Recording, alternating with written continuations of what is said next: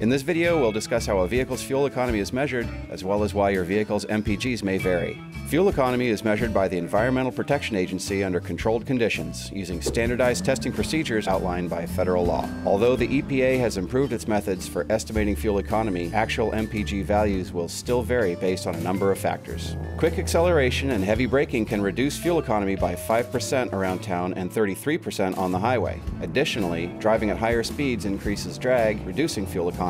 Using four-wheel drive and driving through hilly or mountainous terrain can affect efficiency, as all tests are performed in two-wheel drive on flat ground. Driving in cold weather and taking short trips can also decrease MPGs, as the engine doesn't operate efficiently until it has warmed up. Also, vehicles are tested with an assumed 300 pounds of passenger cargo, so the addition of passengers, cargo, or a trailer will affect MPGs.